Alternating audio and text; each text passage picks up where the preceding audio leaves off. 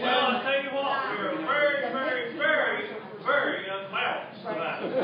Got a big crowd on this side, and Jason and Dick. We're going to turn over. Thanks, Kelly.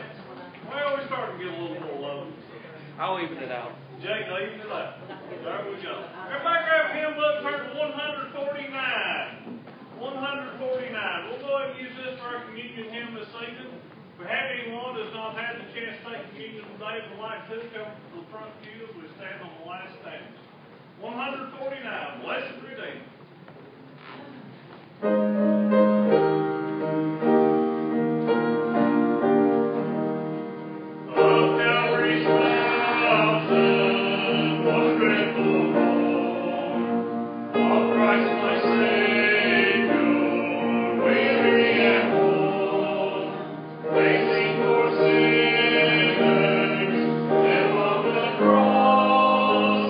That he might save them from endless sorrow.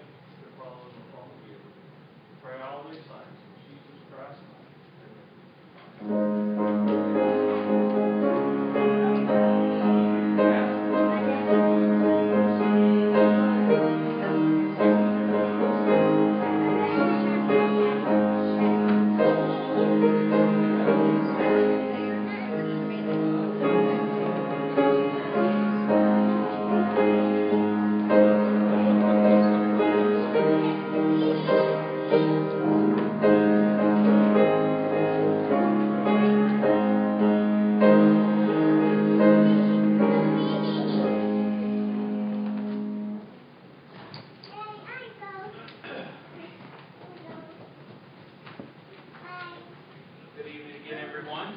Good evening, Bill. I got to be honest with you. I had a good time with the Fergusons. It was a good time. He got buried in sand by Keaton and Dalton. And Toy. And Jack. Oh, Toy did help. Yeah. He did help. Yes, he did. And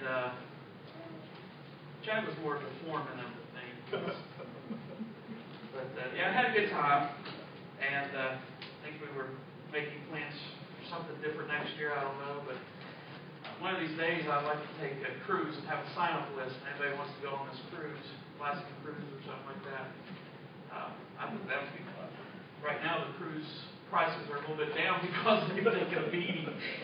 So, hey, you're getting handed out an outline. The computer that I have back here, I didn't bring my laptop. The computer that I have, desktop, doesn't do media shout or PowerPoint. So I wasn't able to do a PowerPoint, and I thought a handout would be good too, because maybe if you want to take notes or something, you can. And so Adam's handing out an outline, and we're going to kind of go through this a little bit. And Adam handed me one too, so I know where I am, not just by my notes.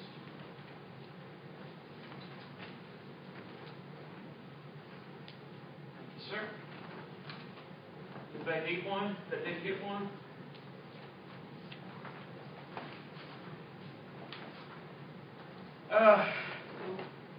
Mormonism, also known as Latter-day Saints, is a very popular and growing religion. I'm not sure why.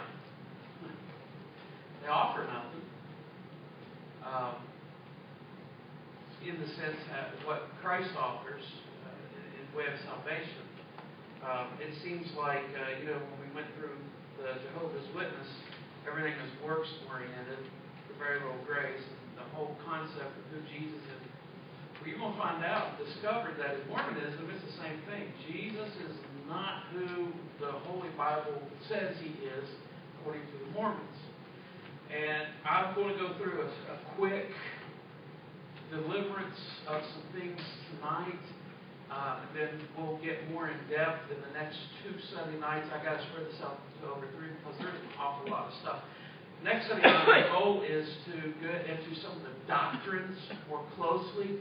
And then with that, I have some video clips that I would like to show of a secret camera that somebody carried into the Mormon temple and some of the rituals and stuff that takes place there. And then on the last week, we'll do a thing that what the Bible says versus what the Mormon book says. Mormons are also known as Latter-day Saints. There are a couple of different sects and branches of them, but pretty much their doctrine is the same. A lot of times the only thing people really associate Mormonism with is that they're allowed to have more than one wife. Why, I do not know. I do good with the one that I have. She puts up with me more than I put up with her, trust me on that.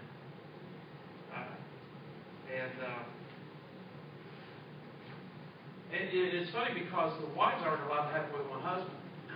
But the husband's allowed to have more than one wife. And that's kind of what they associate Mormonism with. Well, that isn't even as prevalent, except in a few sects of the Mormon church where they're like way out there. It's not like it used to be.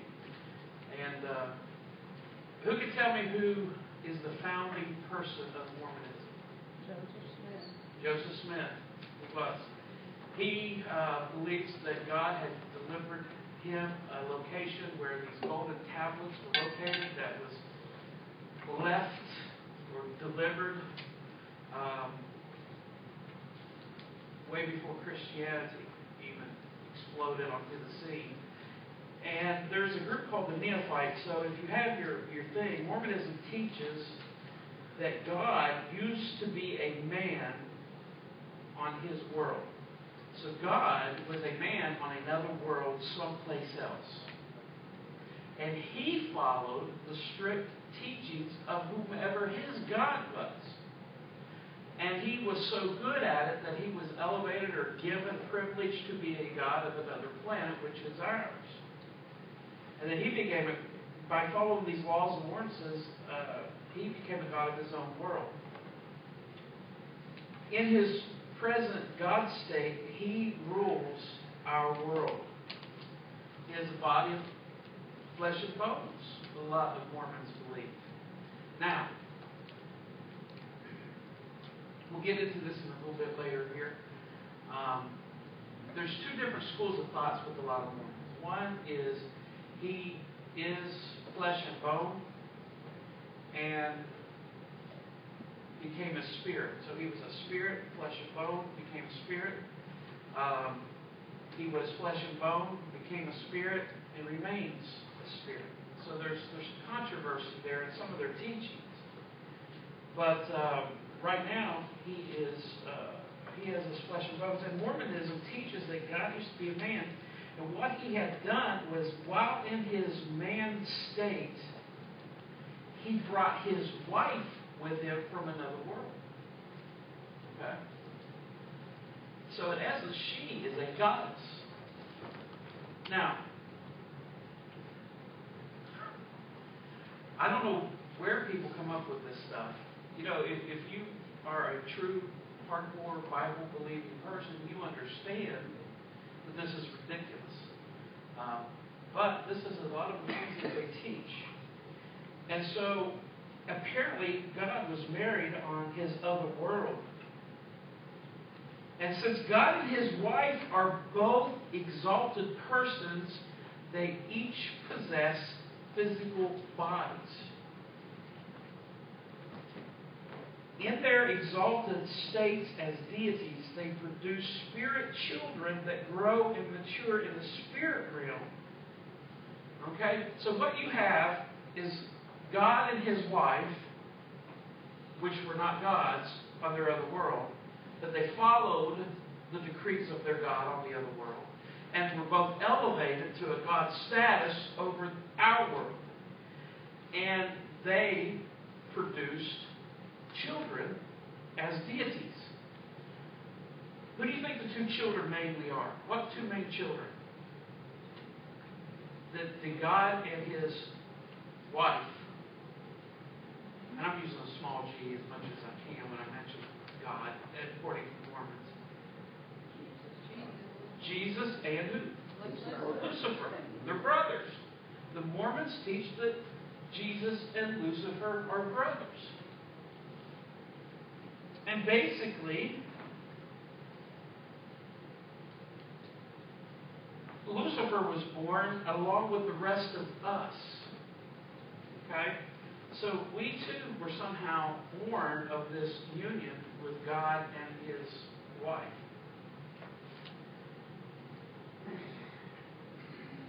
So Mormonism teaches that we all pre-existed in the spirit realm,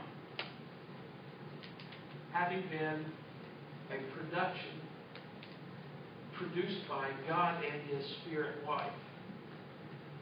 Therefore, we all existed in the spirit form, coming down and entering the bodies of human beings that were born on earth. And during this time, see, if you're a Mormon and this is what you believe, God and his wife had sexual relationships, and you are a product of that. So he's got billions of children. And what has happened is this. Once you became non-spirit and became flesh and bone, you have lost your memory, or as they put it, it has been veiled. You have lost your memory of what it was like in the spirit realm.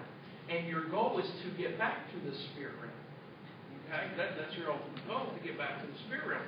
But what you are here on this planet is flesh and bone, born of God, working your way to get back to the spirit realm.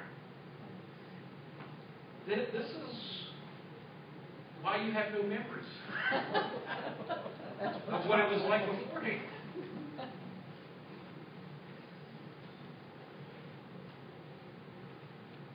God the Father, who is also called Elohim, was concerned for the salvation of the people on earth. So, for whatever reason, when we left the spirit realm and became flesh and bone, God was concerned for our salvation. So He devised a plan by which Jesus would become this plan of salvation for the world. Now, here's the problem between Jesus and Lucifer. Jesus accepted the plan to save us. Lucifer did not. And that's why Lucifer basically was kicked out of the family and made to roam here on earth. And so he became jealous, he rebelled. In his rebellion, he convinced a large portion of the spirits existing in the heaven realm to side with him and oppose his Father, God. All angels, according to the Bible, are created. They're not born of God. They're created beings like God created Adam and Eve. They were created. Okay? You were created. The Bible says you were knit together in your mother's womb, but God did this. However, Satan, being the second born of God, or Lucifer, as they actually call him, they don't really refer to him as Satan. But Lucifer, he becomes jealous that, and there are some different places. And what I've got here is from 2 or 3 different sources. One is from CRAN, called, it's Christian Apologetics, basically, is what it is. And there are 2 different schools of thought. Some say he became jealous because Jesus was chosen to be the vehicle to save the world, where he was not. And then others just said he didn't want the earth to be saved, and he was jealous that God was going to love everybody else and try to save everybody else. And see, the thing that I have trouble wrapping my brain around is this. If we were spirits and then became flesh, as God did, and He has set up some laws for us to live by,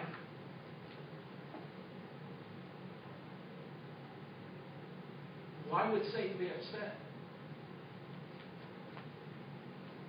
Well, it's basically the same reason he's upset now. He wanted the glory. God being more powerful, or Lucifer became jealous, and in his rebellion, he convinced a large portion of spirits existing in heaven to side and oppose God. God, however, his dad, being more powerful than they, cursed these rebellious spirits, and they became demons. So they actually believed in a demonology. They can never be born in human bodies. So these fallen spirits are demons, and they will never have a chance, according to Mormonism, they will never have a chance to put on flesh and bone, become human beings. The remaining spirits sided with God, since they chose the better way. When it comes time for them to live on earth, they have the privilege of being born in races and locations that are relative to their condition and choice made in the spirit realm. So, whatever spirit realm, they like a certain climate better, or more accurately, that's where they can be born. Let me throw something out at you, Republicans and Democrats. I'm not getting political. Not choosing favorites by any means. A person who believes this had a chance to become our president. And he claimed to be a Christian. Now let me tell you something. As much as we believe in what we know, he is nothing close to being a Christian. And in my opinion, he is nothing close to being a godly man, just as anybody else who may be president now or president in the past. Everybody came unglued when JFK became president because they thought he was going to turn the country into Catholicism. I think a lot of people became nervous at the fact that Romney could become president because he was going to change the country into Mormon country. it's so important for you to start praying that God would raise up somebody in our country that would lead us back to biblical principles and not junk like this. And lead us into biblical principles and not be an enemy of God, declaring abortion is good and right. Why is Mormon becoming the second fastest growing religion in the world? In the Mormon plan of salvation, there needed to be a Savior, and so that person was Jesus. But Jesus was a spirit in heaven. So for Him to be born on earth, guess what? In order for Jesus to be born on earth, here's what Brigham Young has said. Now, Brigham Young, you've heard Brigham Young University. They've got an incredible football team. They've got countless funds. Brigham Young was what they would consider a father of Mormonism. High up. Here's what he said. And he is also considered the second prophet of the Mormon church, by the way. Here's what he said. Instead of letting any other man do it, God the Father did it with Mary, quote unquote. Brigham Young said that the birth of our Savior was as natural as the birth of her parents. He says essentially what this means is that God the Father came down, had sexual relationships with Mary in his spirit daughter. So Mary was his spirit daughter, and he had sexual relationships with Mary, his spirit daughter, to produce the body of Jesus.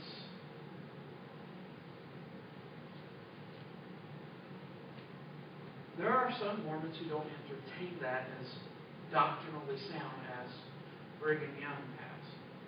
But it's not denied at the university, and it's not denied in their doctrine. They have not denied it.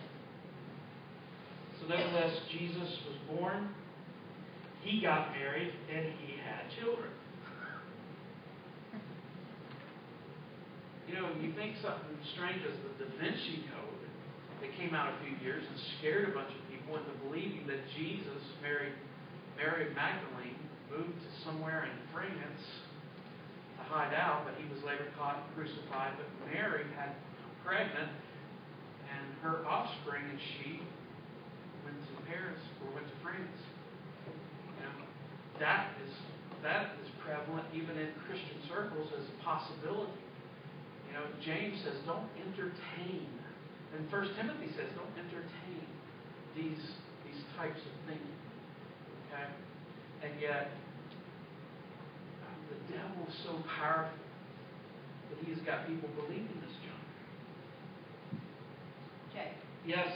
I have, just in the culture of Mary Kay, there are quite a few women of the Mormon faith, I guess that's what you call it.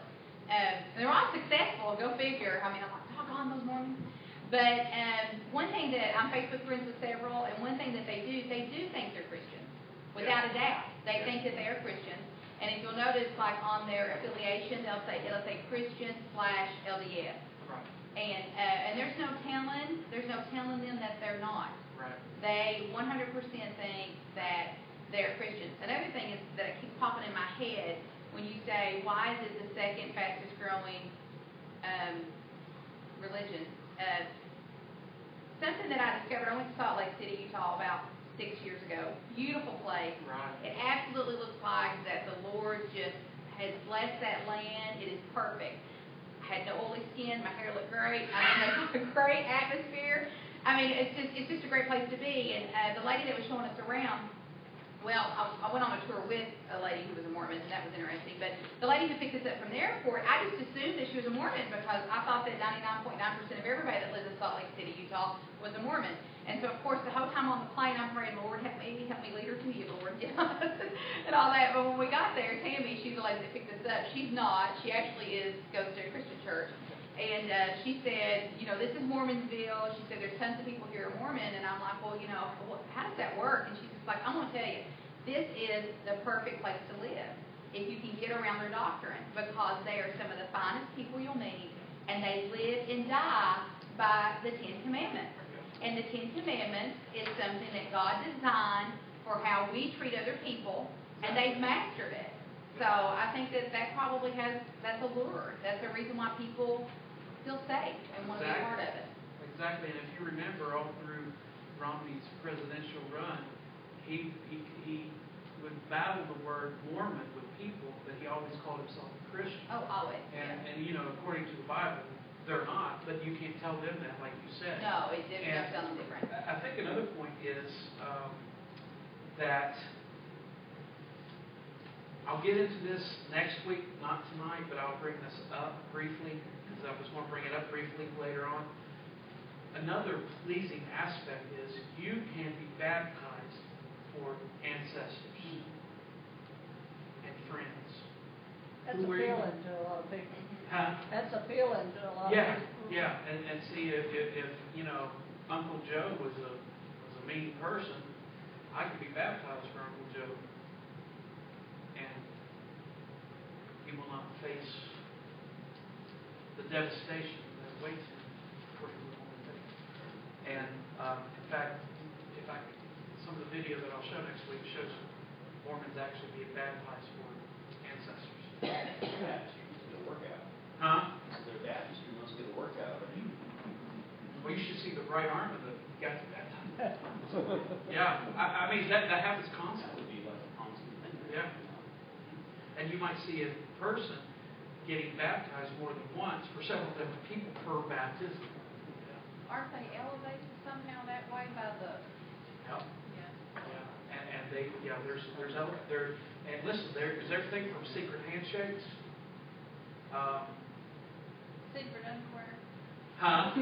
Some kind of underwear. Yes, they there wear is, a you're garment. right. They wear a garment. There's an undergarment. Yeah. I mean, on awards night, magic. I think it's called. On awards night, Mary Kay, you can tell which of the ladies on stage are Mormons by what kind of dress they have on, because they wear a garment with everything, like a power spanx or something. But anyway, Yeah, you're right. Exactly. Hey, my underwear is holy. Just embarrassed my wife. Okay, here we go. So Jesus dies on a cross. Remember, he's married and has children. So Jesus dies on a cross, paid for sins, but not only on the cross. According to Mormonism, the atonement of Christ was not only on the cross, it actually began with him in the Garden of Gethsemane before he went to the cross. Well, I'm going to suggest to you that at the beginning of time, God had a plan for salvation and had it established before the creation of time. I'm going to suggest to you that in the Garden of Eden, when innocent blood was shed for man, Christ knew he was going to die. And I'm also going to suggest to you that his entire birth and ministry led up to the crucifixion. And so for them to say this, they're just flowering it, putting pretty little flowers on this. And so in Mormonism, men and women have the potential to be gods. Another reason why this can seem appealing. And we look at this and we think, If they believe the Ten Commandments, how they get by those gods before me if they're going to become God? you know, that's a good question. I didn't think of that. Did you hear what he said? I heard what he said, but that's just coming from the sister in Christ, the real Christian woman who told me they live and die by the Ten Commandments, and that's how they live. I think they meant the latter part where you're dealing with others. They might have omitted Because they don't Yeah. drink and all that stuff. Yeah. They don't smoke. Hey, do you remember what was her name? Jodi Arias trial? And the man she killed, he was a Mormon. And a lot of the testimony, I guess before he actually met her, was how good and upstanding young man he was, how he was not given into drunkenness, he was not into drugs, he was not, the Mormons who are true to Mormonism are good, moral, upstanding citizens. I probably can say this, 90% assuredness. I don't think there'd be many closets in Romney's skeletons in Romney's closet. Because they live, and that's, So, you look at this and you take this, again, just like, Yeah. What if Christians had that same degree of loyalty to Christ and the church as they do to their beliefs? At one time we did. Christianity changed the world. It seems like now the world's starting to change Christianity. We're allowing them to influence us. So you guys speak up. Christ changed the world, and He used ordinary people. Lorenzo Snow is the president of the Mormon Church. He says this: as God once was, man is. As God is, man may become. So what he is saying is, God once was what we are, and one day we can become what God is now. Saying God was a sinner at one time? That's a good point. I never thought of that. My thinking was just that God was once a man on His planet. So do they believe that there are just tons and tons and tons of little universes out there with really great people who get to be God with a little G and have all their little earth and wow. Yeah, and the Book of Mormon has passages that allude to that. It's interesting too in my study. You know what the word for Satan is? How it's pronounced in Chinese? Does anybody know? The word for Satan is warm up. Chinese. I just thought that was. Where did they get the word Mormon from? Not sure. Was that a part of the revelation? I have that in my notes and they're back there in the computer, and I didn't go that direction. But I can't remember. But there is a section of where the word Mormon comes from. Man, it's right on the tip of my tongue. Well, let me move on. In order to reach this exalted state of godhood, you good people out here, in order to reach godhood, a person first must become a good Mormon. I guess bad Mormon wouldn't work. You must become a good Mormon. Here's what you must do. This is why their church is so financially stable.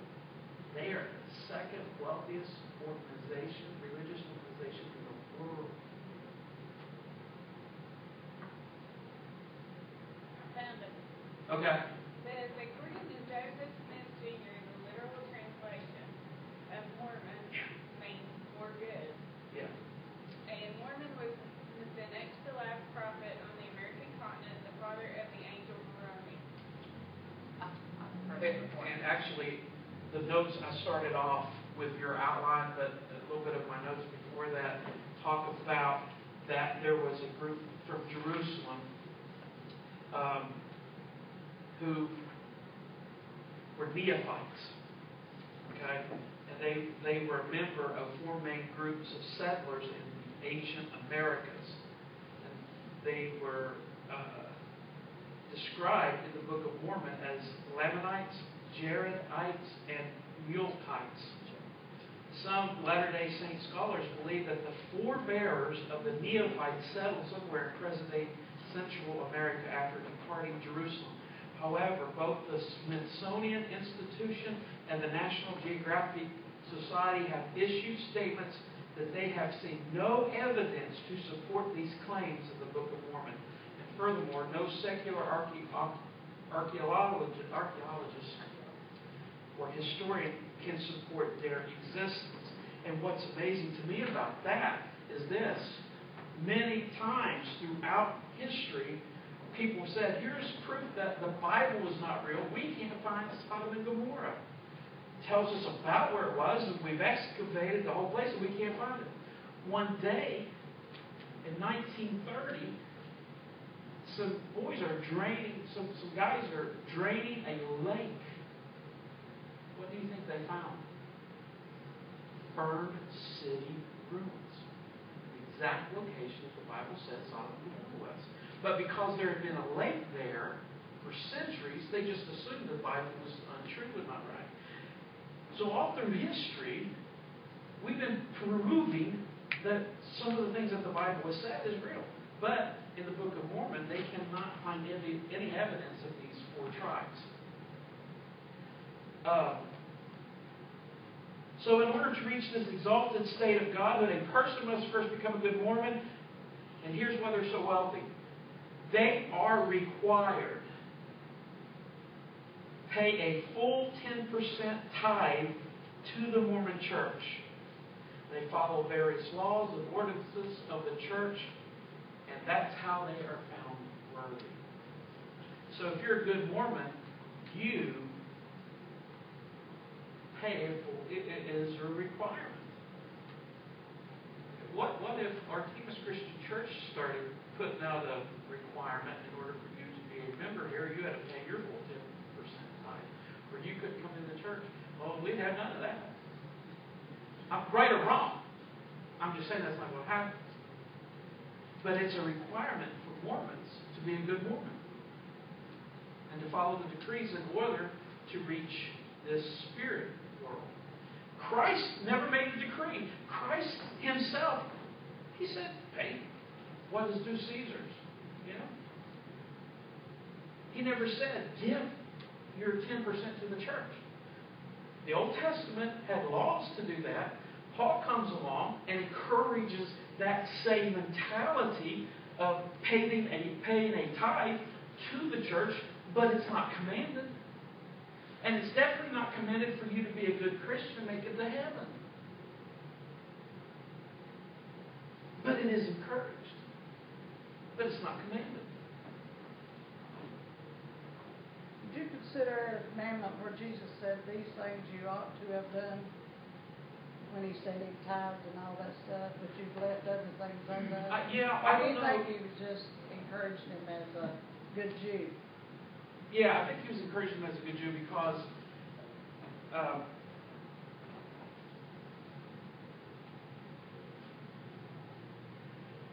I had my shirt off. Surprise. At the beach, and Billy noticed something on my shoulder she had never noticed before. There's a tattoo on my shoulder. Now it's old and faded. It's over 20. I got it when I was 19. It's really old. Almost 30. Yeah, and it's faded. And you said something that is bringing to mind what you were saying here. Well, you should have never got that in the first place. Even though it's a crown of thorns and a bit. Now, hey, Billy is right. I'm not putting her down. I'm not, what I'm saying, Billy is saying you shouldn't have done that. Okay? Maybe I shouldn't have. Maybe it's okay. I don't know. But here's the thing. I think Jesus was doing the same thing. Hey, as good Jews, you should have been paying your tithe to the temple. You should have been doing the laws of Moses. Okay? And so I think that is in the same realm. And I'm taking up for Billy. I'm not putting her down. She has a belief system, and I applaud that. And then Billy's not wishy-washy in her faith. She's opinionated, but she's not wishy-washy. And it's so funny because my dad preached to me, you will not get a tattoo as long as you live under my roof. So when I moved to college, I was 18 years old. I was there for a year. A lot of people were getting these Christian tattoos, so to speak. So I come home and I said, Dad, I think I'm going to get a tattoo. I think I'll go with you. So he goes to a tattoo parlor with me. So while they're putting the tattoo on my arm, my dad, straight-faced, didn't crack a smile, goes to the tattoo artist and says, do you think you could tattoo a fly on the end of my nose? And he had to back away and start laughing. And he said, please don't make me laugh while I'm giving this man a tattoo. That's my dad. So anyway, it goes back to, even as Christians, we should be following the laws of God. We should be reading our Bibles. We should be praying. We should not be forsaking the assemblies. We should be doing all of these things already. And that's what they're doing. The Mormons. The good Mormons, they're doing this. They are involved in evangelism. Heavily. I told you this. The only time I was at this village in Haiti that rarely had seen a white person, and there were some kids there, teenagers and younger, that had never seen a white person. And so we go to this village in Haiti up on this mountain. And as we're driving up, we're passing two bicyclists. Black pants, white shirts, and ties. A little badge that said, Elder so-and-so. The Mormons beat us to the top of the hill. And let me tell you something. If you're not evangelizing, you're not a good Mormon. No, let me tell you. Is there somewhere in the Bible that says if you're not witnessing for Christ, you're not a good Christian? No. What it says is, Matthew, this is from the mouth of Jesus, Matthew 28:19 and 20. Jesus says, all authority has been given to me that's been on heaven and on earth, in heaven and on earth. All authority has been given to me. So here's what I want you to do. The actual Greek phrase is this. As you are going out into the world, as you are going out. So, we read, go therefore into all the world. The original Greek says, as you are going out. So it's in the assumption that this is what you need to be doing. You need to be going out. And as you go out into the world, make disciples. Okay? So what you see there is, but something that we do very well, I think, sometimes is we portray Christ in our workplace. And to me, that's a form of witnessing. So at this point, if they're good Mormons, if they do these things, they will receive a temple recommend, whereupon the Mormon is allowed to enter their sacred temple in order to go through a set of secret rituals. Not every person who is called a Mormon or believes in the Mormon church is allowed to just go to the temple. It's not like Catholicism in Notre Dame. You just can't go up and ring the bell, let me in. You be granted access. It's not like any church in America.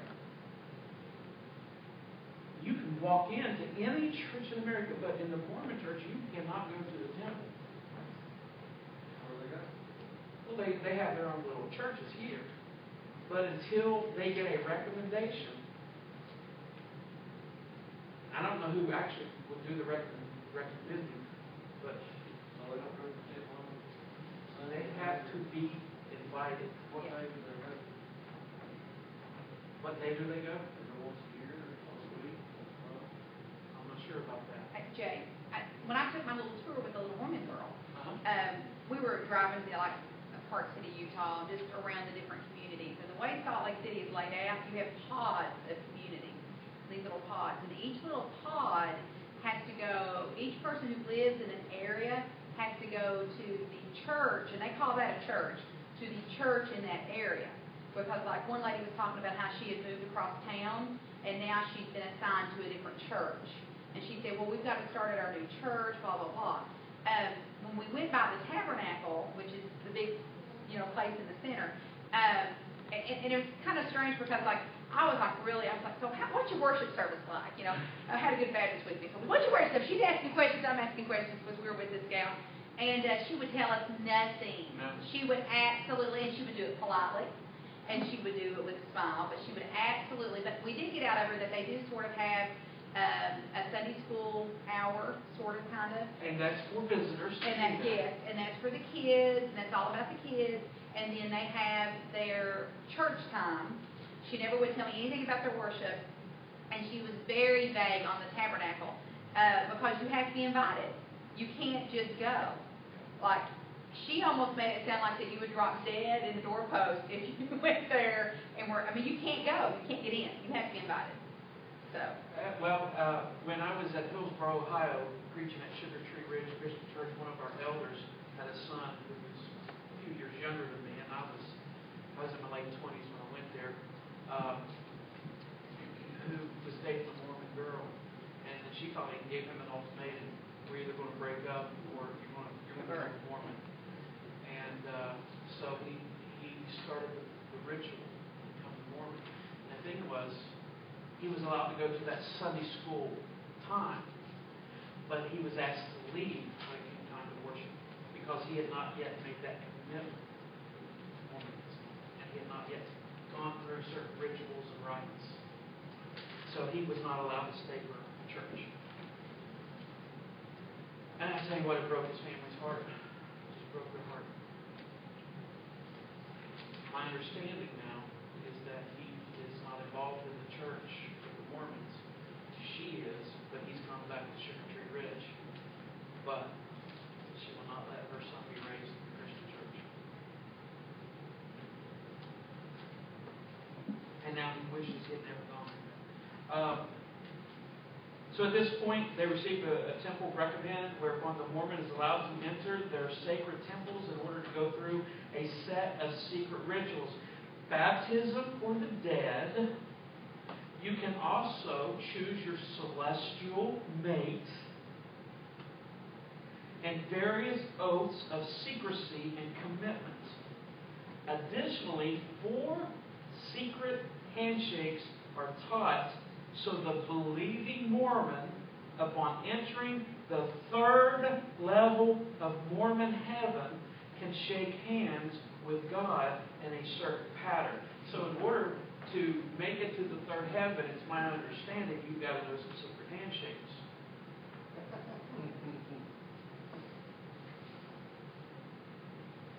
In order to shake hands with God, you've got to know some secret handshakes. Now, this camera that was trying to record this was hit on a person. So apparently, this guy who had made it through all these levels and was doing this, for whatever reason, whether he was trying to see what it's like in the Mormon church, and he spent years doing this and finally got accepted, he had a hidden camera and he was able to film this.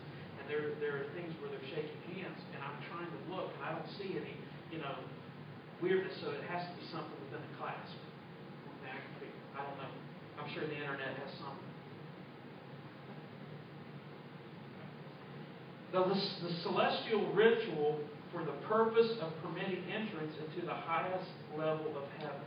So this is the ritual that is, so you can get into the highest level of heaven. And a final note here. For those who achieve the highest of heavens, exaltation to godhood awaits them. There he or she will be permitted to have his or her own planet and be God of his own world. And the Mormon system will be expanded throughout the universe and planets. So if you guys want to be good Mormons, someday you will be a God of a planet.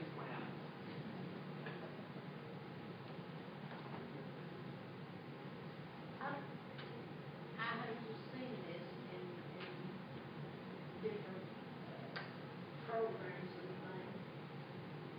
This becoming God and reaching that highest level is for men only, right? According to CRAM, for those who achieve the highest of heaven's exaltation to godhood awaits them, then he or she will be permitted to have his or her own planet. But when I was reading from another source, in the Book of Mormon, neophytes are described as Mormonism teaches that God used to be a man on his world and he became a God by following the laws. He brought his wife to this world. So, it could be that. Or it could be that he was married before he became a god. When he becomes a god, she is grandfathered in. I don't know. Any questions or comments? Has nobody but Mormons seen this? I thought you could go take a tour of that temple, tabernacle. Now, Maybe it's just the worship service you can't go in. Yeah, if they do have tours to it, it's strictly very guarded and guided. But probably never during any kind of worship service or anything. No, you're not, Yeah. definitely, Yeah. me and you can't go ring the bell and get in. Well, I think another thing too, which I think about the history of Christianity, and there is a lot of violence, obviously, when you think about especially the early church, what the early church went through. But, I mean, there's some pretty hardcore violence, massive, like even massacre, at a massacre level stuff that has gone on within their church. And one of the leaders, it wasn't Brigham Young, somebody pretty up high up. I mean, we're talking one sect like assassinated another, like just in their history. Now, I did read where Joseph Smith agreed or gave his blessing on a certain, I don't know if it was a murder or massacre. It was a massacre of a wagon train. There were people who were Yes. kind of breaking off from some of the beliefs, and so Yes, they were going to go yeah. settle in another part of Utah, and it was bad. It was bad. Wasn't Joseph, his brother, murdered? I think it was his brother. They who were was in jail murdered. and a mob came in and raided the jail and killed them both. And that was Something to do over. with a non-Mormon newspaper or something. That was over the plural marriage issue. I think is why he was killed. Joseph Smith's brother? Yeah. Yeah. Well, and it's something to what Derek said, that there was a non-Mormon newspaper that had exposed some things that riled up the crowd. All right, any questions? But in the early years of Catholicism, Yeah. Oh, yeah. The popes would kill each. I mean, they fought. We're burning people to Yeah, death. they did all kinds of things just for that power, that hierarchy power. The first 300-400 years, 500 years, I don't know. The Middle or Dark Ages that was going on. Yeah. And popes and kings were vying for power. Yeah. One king would say, I want this section of the country, and the Pope would say, well, then you become a Christian, or you become Catholic, then you can have that. And so it's almost like the popes would be pulling the strings on who would be king over what. Then it would be reversed for a time period, and the kings would say, to the popes, you got to do this for me if you want to expand your belief system. So that just going back and forth. What's the start year for the Mormon religion? 1800s? know that. Yeah, Yeah, it would have been in 1800s. Yeah, I'm thinking it's in the 40s, 1840s. And then it actually started in New England, correct? And then they. I read it No, started in Joseph New York Smith was State. like in Okay. Pennsylvania. I'm or thinking something. Massachusetts. Yeah. It was organized on April 6, 1830 in Fayette, New York by Joseph Smith. New York. You received the revelation of these golden tablets. Joseph what? Golden plates. Yeah. Anybody else? Now, next week, what we get into is we'll actually get into some doctrine. We'll get into their belief system. We're going to see some videos. And so, don't forget, next week we're going to get together about 4. We're going to try to hand out some things, whether it lasts an hour or not, it doesn't matter. But what I'd like to do is for us to get together, invite people, because the following week we're going to have a block party here. We're going to have games, we're going to have food, just hot dogs, stuff like that. It's not going to be, as far as food-wise, it's not going to be a big expense. But what we're going to do is maybe have some live music, talking to some people, getting a trailer, bed out back, and get some power to it. So it's just going to be a big block party, and it's going to be for us to invite the community of our teens. next Sunday we'll actually get into more of the doctrinal issues of Mormonism. And